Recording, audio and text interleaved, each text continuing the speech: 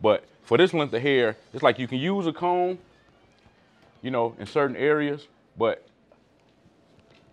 when it's really low, yeah, I like to use a brush. I use a brush and a comb, just depending on how long it is. But it's very important to establish like all the cowlicks, make sure everything is going everywhere. You got some people who, they start cutting and then you got some curls that's going this way, this, that, and the other, but had they took the time to brush it and comb it down, you know, so I think that's very vital. I like to use my masters all the way closed, and then some people start all the way at the bottom. I'm gonna get that anyway, so I'm not gonna waste time. I'm gonna take some time off my haircut by just starting up in this area right here. So you're getting the ball fade, so I'm starting with it all the way closed. And I'm just giving myself enough room so when I do come back around with either the liners, I like to use a 5-out. With either the liners or the 5-out, I got room where I won't touch the line that I made. So that way now that line is gonna be really easy to get out. And some people try, I mean, it's years of perfection for some people to make the line perfect, but that line don't have to be perfect. It's just that I'm just silly like that, if you will, because I like my line to kind of have some perfection to it. And then when I was in school, we used to actually, you know, start the line at the temporal area, then we'd go around and do this, but because I've been doing it so long, I just kind of know where it falls at, so to speak. He's not getting a high and tight, but the fact of the matter is that it's like if you do it too low, especially depending on the length of the hair, the fade will be dropped too low, you know what I'm saying? And then you want the baldness to kind of be up high enough where, so you'll pretty much kind of see. So this is not considered high and tight. A high and tight would be more so up in this area. If I started the line up in there, that would be a high and tight, but I'm kind of starting at temporal area and go kind of make it balanced all the way around. And I tell people too, you know, a lot of ways, like some people hold their clippers like this and some people like, but holding your clippers is a utensil. So it's almost like writing. When you write like that, right? So I hold my clippers where I really have complete control of my clippers and I can kind of feel what I got going on. If you writing like this, you can't feel what you have going on, right? But if you write like this, you can feel what's happening. So the same thing with your clippers. If you're holding your clippers like this, you just whacking at hair. But if you hold it like this, you're being more creative, if you will. So that's why I hold my clippers like that. So a 5-out is basically 5 zeros. So it's like close to liners, right? So some people hair really can't take a 5-out or liners or even shavers. And a lot of the newer generation barbers now, it's like they making that line, they do the shavers, then they still got this hard line in there that they trying to get out when. Stop doing that. Just make it easy for yourself. So I just literally just use my masters all the way closed. So now I'm using the 5-out and I'm not gonna touch the other line and I'm making it just as bald. You can do the same thing. So why make it like, they're hard-headed, you know, that's why I say, because then you got that line in there you can't get out and the haircut don't look complete. It don't look graduated. It may be faded up in this area, but then you still got this hard line you're trying to get out. And then you also have to judge by according to the person's scalp. Like light-skinned people, you really got to be careful by putting up, because when I was in barber school, we used to take the liners and put a line in there. But I knew how to get the line out. A lot of people now don't know how to get the line out. But if you put it in a light-skinned person's head, whose skin ain't really that good, it's like you'll still see the redness and the line in there, and it'd be difficult to get out. So you just kind of got to be careful in that area. And I don't use guards. And the reason that I don't like to use guards is, number one, back in school, we had guards that just pretty much clipped on each side, and then you be cutting hair. And when you cutting hair, it be done fail because it done got so weak on the edges, right? And then it be done fail. And like, man, but we was taught to comb fade when we was in barber school. We comb fade.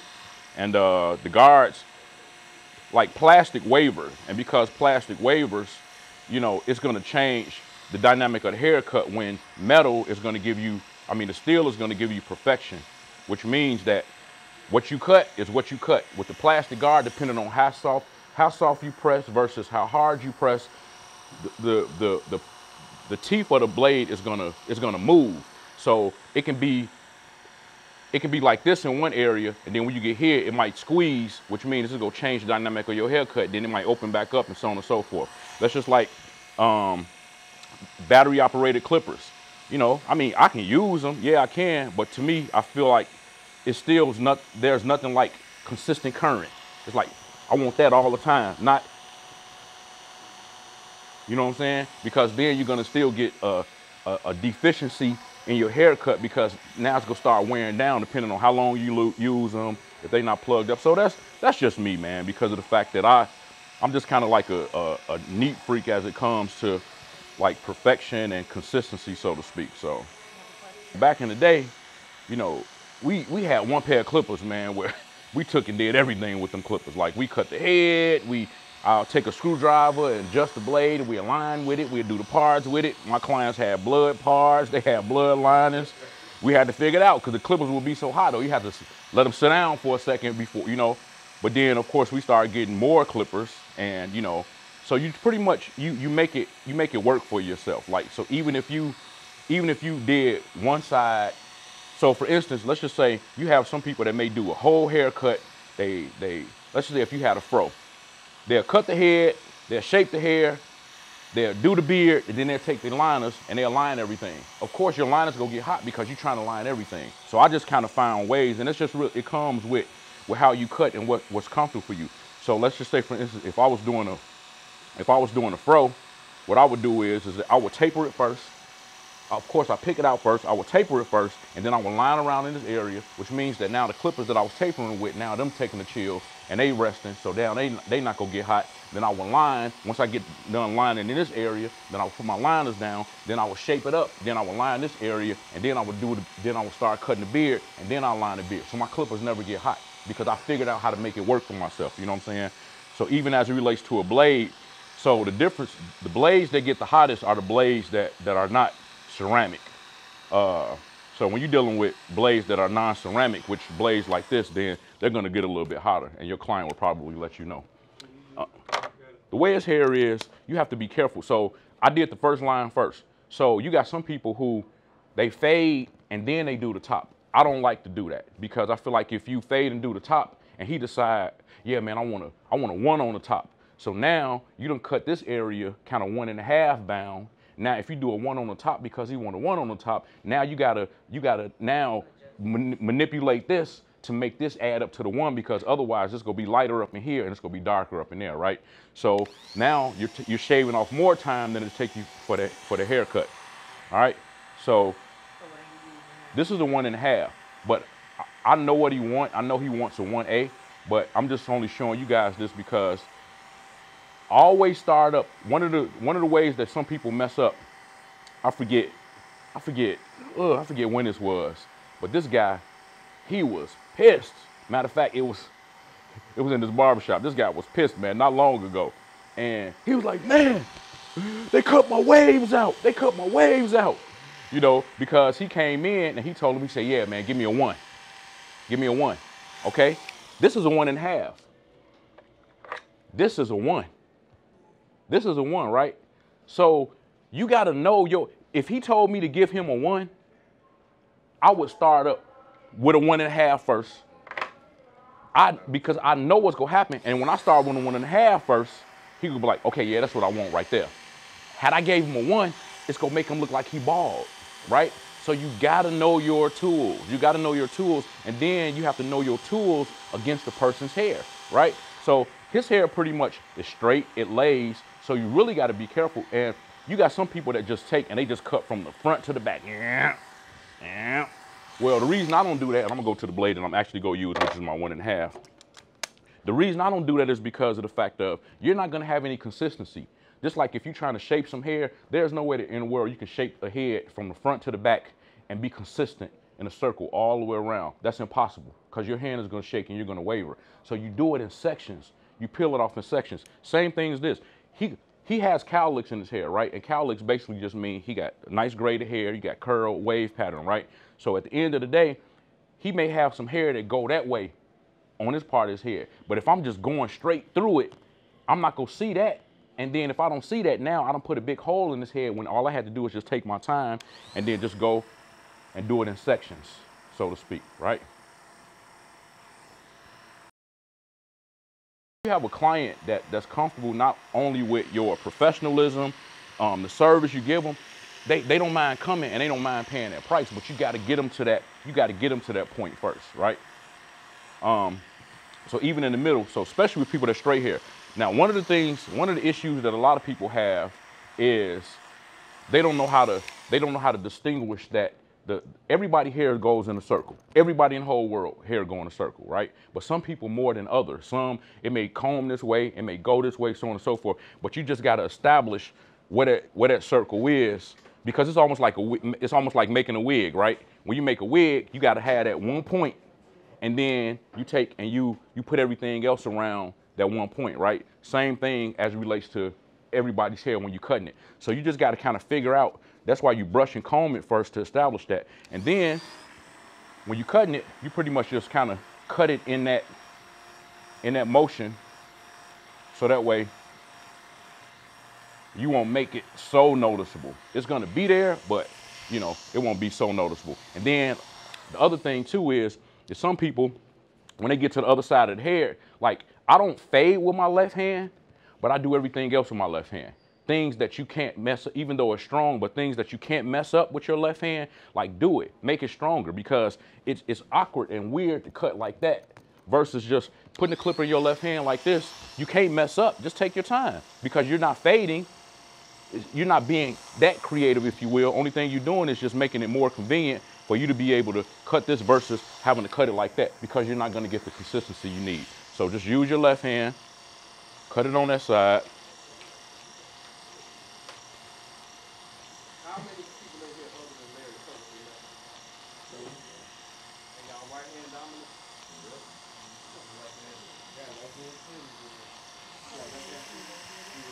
Like even when you shaping a fro,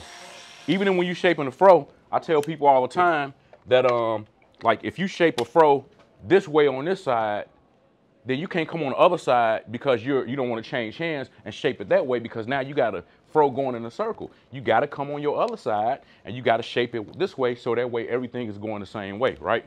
So I'm gonna fade this a couple different ways, right? So I literally can give them a whole haircut with all of the blades, So what you do, so this is a 2-blade right here. So the reason I'm gonna use a 2-blade is because, well, I'm showing y'all different ways, but I'm using all my blades. So what you wanna do, now you got some people, I guess I'll do this too. You got some people who, they'll make another line. Do I wanna show y'all? I don't wanna show y'all like that. But I'll explain it to y'all. So when I was in cutting hair back, you know, in the heyday, we would make the first line, and then we'll make another line, then we'll fade that line out, then we fade the other. So we'll make like 3 lines. We'll make one line, which is the ball line, then we make another line, then we make a thicker line. So now we have, okay, I'm gonna only fade up to that point, and then I'm gonna fade that line out, and so on and so forth, right? So I'm really big on graduation. And graduation meaning that if a haircut is supposed to be faded, I don't want to see no lines of demarcation nowhere. I want it to have graduation from the top all the way to the bottom, even as it relates to people getting sponge. And up in that area, you know, it's like, even though they're getting all of this ball, but there still needs to be established, like, excuse me, there still needs to be an establishment of where the graduation is. Not, I don't personally like haircuts where it looks like all of this is faded, then it looks like somebody just plopped a big mop on their head. That's not creative. That's, to me, I feel like anybody can do that. You know what I'm saying? It might be clean, it might be precise, but where's the creative in it? You know what I'm saying? And a lot of these new barbers and even people, man, that be playing ball, they don't. And Starbucks, they got the best tea ever. Come on, Starbucks. Yeah, I need y'all, man. Little solicitation for Starbucks tea, medicine ball, so they can produce me. Hey, good morning, Julian. All right, so I'm gonna start with the 2, and what I'm doing is that I'm actually depending on what I need. I'm actually turning the 2 into a bigger blade, and the way I'm turning it into a bigger blade, just so you guys know, is I'm lifting it up. So if you hold the blade right on the head, you're gonna take more hair off, right? But the more you tilt it in, you're making the blade bigger. So I literally could turn this on and go all the way up his head, and I got this big old imaginary blade on here, like, right? But the more you lean it in, you're making the blade smaller and smaller and smaller. So if let's just say if you only had one pair of clippers, and I'm gonna show you when I use my other clippers, you just lift up like that.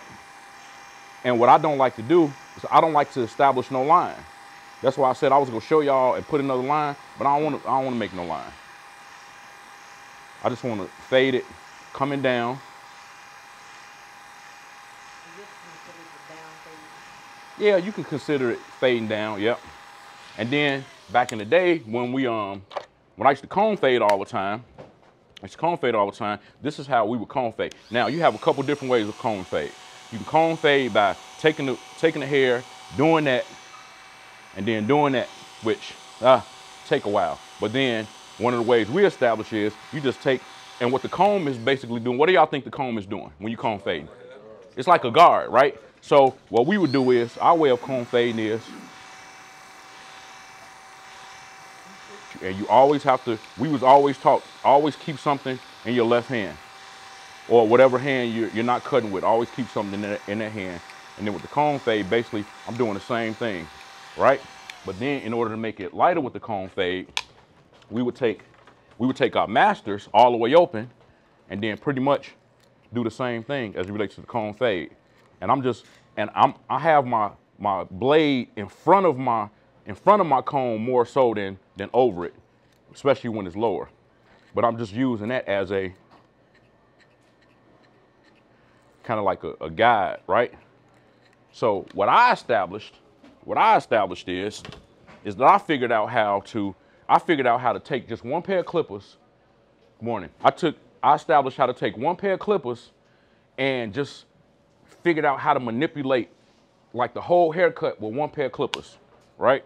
Because I feel like I understand hair. So now, instead of using, and which helps on my time, because I don't have to go back and keep switching blades and keep switching clippers, just take one pair of clippers, and I can do the same thing by just manipulating it and going up, and then picking. So some people, I call it my picking effect, and some people when they pick, they try and pick with the whole clipper. You don't need the whole clipper because of the fact that you might only have one area that you're trying to get out. And if you use the whole blade, then you go cut more than what it is you want to cut. And as you can see, I'm pretty much using my thumb. I'm using my thumb to kind of put my lever where I need my lever to be. So I just kind of established where I don't need a comb, I don't need no guard, I don't need nothing but one pair of clippers in order to do the same haircut. And I can make it look the same as far as consistency all the way around the board. Even up in that area. And I use my finger kind of as my stepping stone in order for me not to go too deep in there. So, and I'm cutting kind of like across the grain. And when you see me get into bigger areas where I'm lifting up, I'm just pretty much making my blade bigger. So that way I won't cut too much out of that area. And everybody is not expected to have to do that, so to speak, but I'm just saying that, you know, when you cut so many heads, you know, like, man, you know, cutting 25 to 38 heads every day, what I used to do, you don't have time to be, you know, taking an hour and a half, 2 hours, because I never would have gotten done. And one of the key things is that when you schedule your appointments, if you know that you got an appointment every half an hour, then, you know, you set a goal and you don't have time to waste. And it's like you'll speed up your time because of the fact that you want to be on schedule, and you'll speed up your time like that, if you ask me, versus saying, well, I'm just going to schedule me a person every hour, and because I schedule every hour, I got time when I got this ball fade in my chair on this shorty that's only going to take me, that should take me 10, 15, 20 minutes, if that, but because I have an hour, I'm just going to take my time and make it be what it's going to be. And then honestly, like with women, I knew women barbers, like when I was young, a woman barber used to cut me and my dad's hair. And, you know, women, they had a comb in between their fingers, and, you know, they doing that, and they cutting, and yeah, and no, I don't got time for that. I ain't got time for that. You know, I got other customers. And then in some cases, I don't even want my customers to talk. Like, you move your head. Be quiet. Tell me afterward. Because to me, I feel like sometimes, you know, well, they can slow you down a little bit, you know. Sometimes you people have to tell me, like, just shut up and talk. I mean, cut. I got to go. Like, yeah, my bad, man. And then your mirror is very vital, man. Your mirror tells you everything. Your mirror tells you everything. Like, you can look in on your haircut, but then if you look in the mirror's gonna tell you everything you need to know about what's happening with that haircut. So I'm gonna speed up a little bit. If his hair was the type of hair that I can just kind of come down in, like I could literally fade his hair by coming down like that and almost be done with the haircut. But because he have straight hair and because you have to do so much in this situation, it's not just that easy to do with him. So you have to pay more attention to everything that's going on because it's almost like round cell hair, you know, like when you're dealing with straight hair, every little hair can make a difference in how that fade is gonna look, so to speak. I don't like to use guards because I know that I want him to get up out this chair. Like, you should be able to cut your client's hair, and when they come back, they can just get a lining and it look like they got a whole haircut, right? But when you only cut it for that moment, like all of the enhancements, you do the enhancements wrong, you cut it for that moment, you know, you use guards that waver, you know, after a couple days, they like, man, you know, my hair don't look the same, right? Because of the fact that there was inconsistency when this metal is gonna tell the truth. That's why a lot of people aren't able to use, and I'm going to do the rest of the haircut with just the blades. A lot of people don't know how to use just the blades because it's only one blade. It's only one blade, and it doesn't have the detachable. I mean, it doesn't have the adjustable lever to it, right?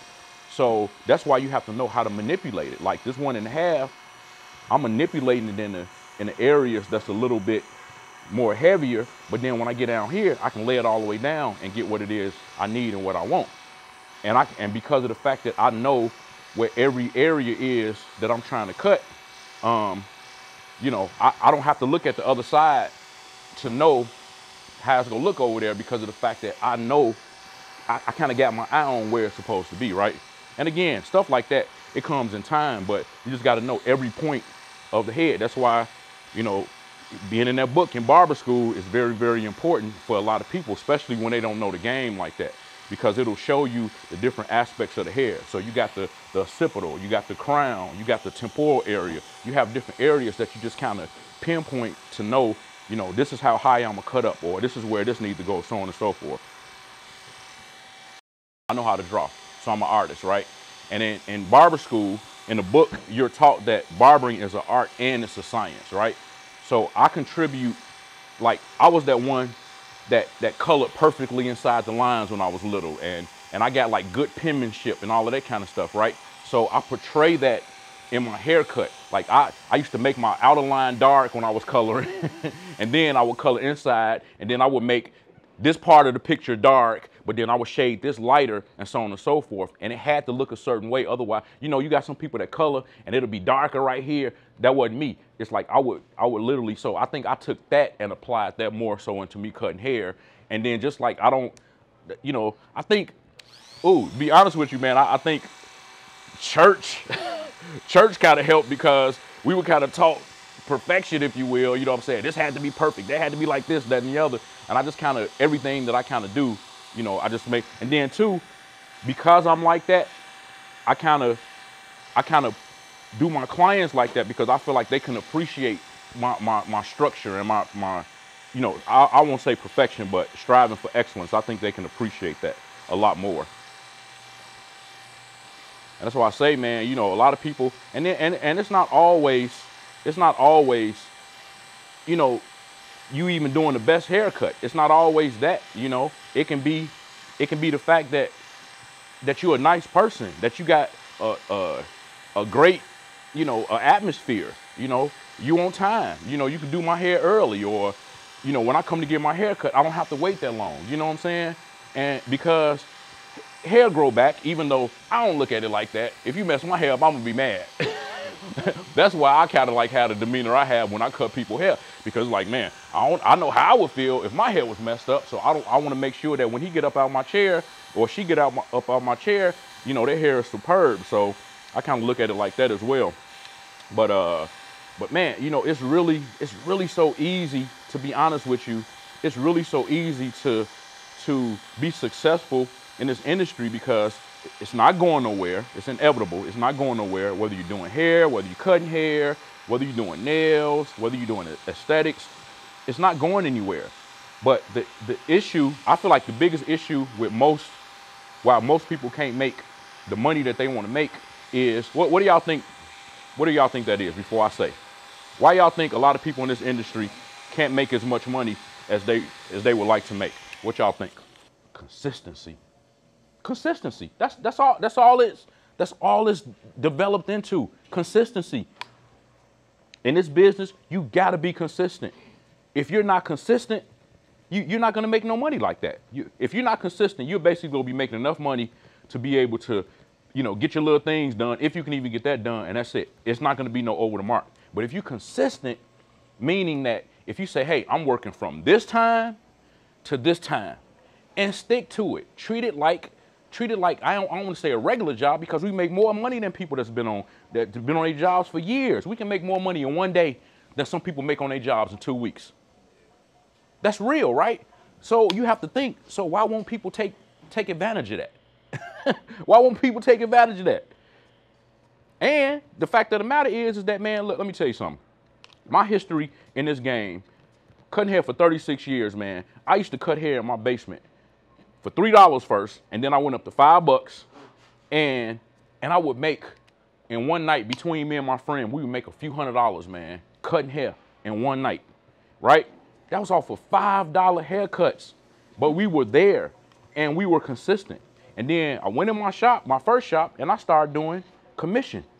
Commission didn't work well because of the fact that I really didn't understand. I seen the older barbers doing commission, and you know, that really didn't work so swell because of the fact that, honestly, people were stealing. You know, they was compounding the tickets, and you know, they wasn't stealing money per se, physically, but they were stealing haircuts, which means that if they services amounted, let's say, to $200, they might only cut $100 worth, but they put an extra $100 worth of tickets on the spindle, and that means that now the drawer was short, basically. That makes sense, right? So, you know, payroll was really, man, my payroll every week was like $5,000 or so every week when I was only 19, 20 years old, believe it or not. And then I went to booth rent. Well, booth rent really don't work good because of the fact of, it's like you're only charging one booth rent, and it doesn't allow the shop and the owner to really grow.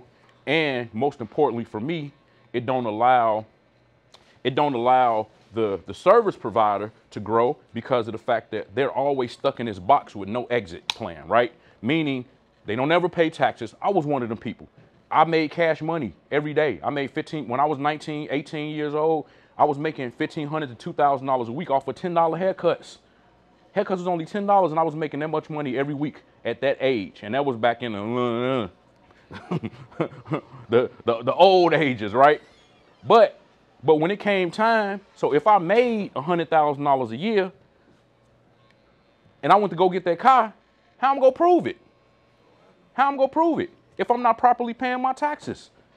If I'm not proper, so you got to go to your CPA and say, hey man, I did make this much money, blah blah blah blah blah. So now you end up owing the IRS because you reported and so on and so forth. Who wants to go through that? So for me, I feel like, man, set your service providers up to succeed in a way that whether you paying booth rent, whether you renting a suite, or whatever that looks like, you still paying what? Taxes. You still paying the tax. You still paying the tax. And if you are paying booth rent, or if you are renting a suite, you're really being double taxed because of the fact that now you're responsible for your own suite. You're responsible for reporting what you made paying that booth rent. And at some point in your life, you know, you want to buy a house, you want to buy a car, you want to have a family. So at some point in your life, things are going to have to start adding up. If I walked away from this chair right now and got done for the day because I didn't feel well and I had 15 more clients and I needed that money, who gonna pay me? Who gonna pay me? Ain't nobody. You're not gonna give me your money that you made. You're not gonna give me the money that you made.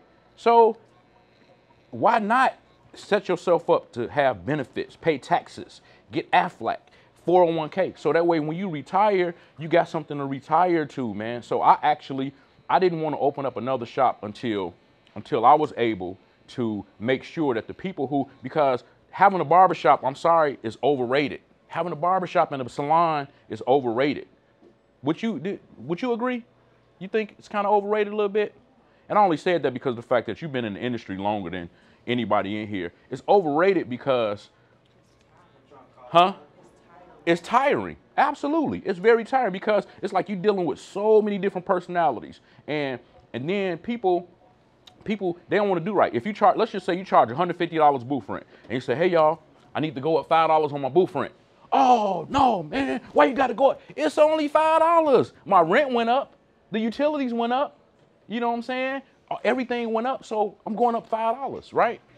So that's why I established the sliding scale situation, because with a sliding scale, it's like you give the service providers an opportunity to come in. A lot of people that pay booth rent, they run from the shops because of the fact that they can't afford that booth rent because they didn't cut any heads that amounted to what? It's like, well, I spent the little money I needed these few days, so now my booth rent is due on Saturday. My booth rent is $200, but I didn't make nothing but $200 this week and I had to spend that money. So now, you know what? No, I don't want to work in the shop no more. And you run from shop to shop to shop instead of just establishing something. And I'm not going to say I hate to say, but Walmart has got to be like one of, if not the best game in town. It's got to be. Because guess what? You have built-in clientele. And who does it depend on? Who does it depend on to get that money from that built-in clientele? No. It depends on the service provider. Being what? Consistent. That's it. That's it. I know he gonna be at work because guess what? He got to get his hair cut again. He got to get his hair cut again. Sometimes he'll wait a whole month. You could braid the side of his head. Like if you cutting hair, all right, now I ain't cutting. Okay, I'll just wait. Let me know when you cutting, bruh.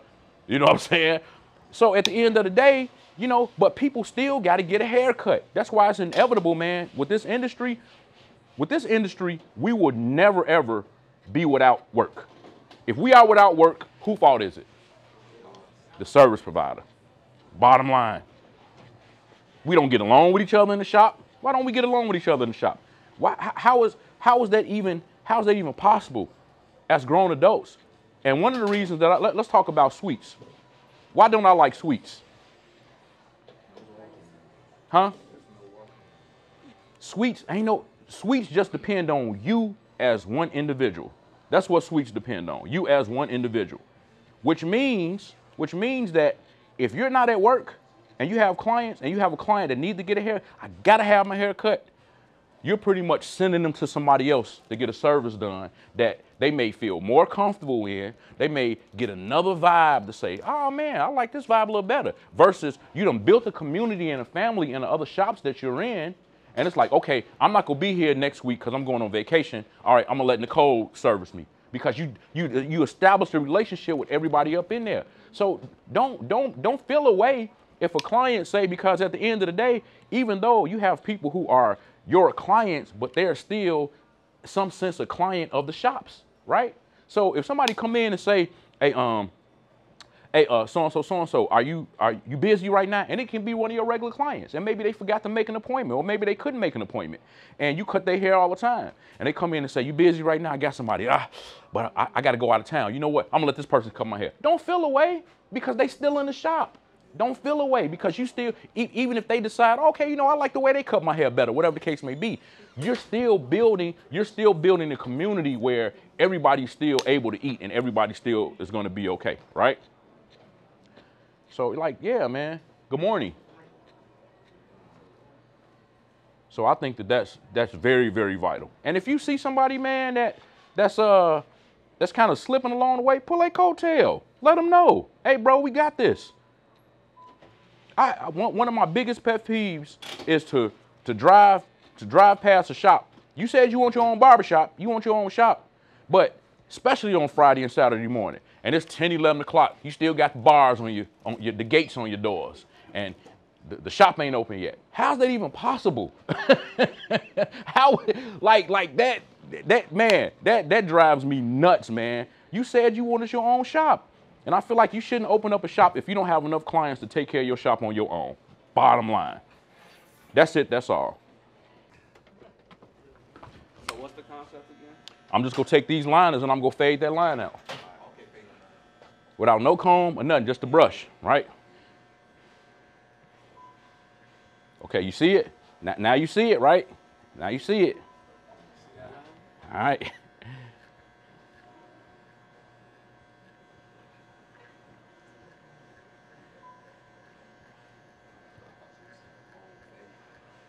I could if I wanted to, but why would I do myself like that when I got other stuff? I'm just trying to show you a matter of understanding hair pretty much, and I'm gonna explain after I do it, because I'm really just doing this to show out a little bit, but then just show y'all that, you know what I'm saying, I'm a beast with these clippers. That's just kind of what I do. You know what I'm saying? I understand hair a little bit. So how did I do that though?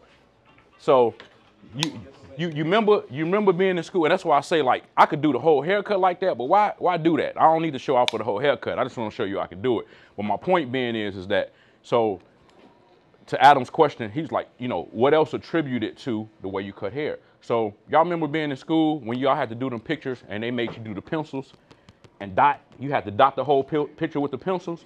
That's the same thing that you're doing with picking, with the liners. I took and I'm taking each area and I'm just picking at it in order to make it fade and amount to what it needs to be. So again, it's just really understanding hair. You know, you're not expected to do that. You know, I could use a razor and cut his hair. I don't have my razor with the guard on there, but you got a razor that have, you know, the disposable razors that come with the different size guards. It got like the holes in there. It got small slits, then it got big slits, and so on and so forth. You can use that and you can cut a whole hair with that as well. So I can literally cut his waves with that. I can fade up with it and do the whole haircut with that. So when y'all see people doing that, that is real. So when you fade, in order to get the fade, and I'm taking y'all to school a little bit, how do you get a fade to be like really truly faded? Huh? Especially if everybody hair go around. So if his hair going like that, am I gonna get a good fade cutting right in at it, or do I gotta cut across the grain? Across the grain. So when you see me going like that, I'm cutting across the grain. So it's like if it's coming down like that, I'm going across it so that way it can be a blend. But if I go straight in at it, then it's more so gonna be more blended like down at the bottom, where it's lighter versus when the hair gets, you know, a little bit thicker, so to speak. So when the hair does grow in this direction, because you know this side is going this way, and I think that's my easier side to fade, but once it's laying so hard on this side, it seems like it's so much harder to get the lines. Well, probably because of the fact that depending on if you left-handed or right-handed, and depending on how you're able to hold your clipper. But also, I'm gonna say this to you guys, and I think that this is very pertinent. Like I'm very analytical, so I pay attention to everything. I think that's what made me a good instructor when I used to teach full time, because even when I was on the floor, you can't. I don't care if I had students all the way around. I can be cutting hair, and I'm paying attention to everybody, and I just feel like you know how a haircut is supposed to look. You know how a haircut is supposed to. Am I lying? Right? So don't let somebody get out your chair and you look in the mirror and they got this crazy line of demarcation. Like, I shouldn't have to tell you that, hey, that's not faded all the way. Or, hey, you know what I'm saying? Get that a little bit more, right?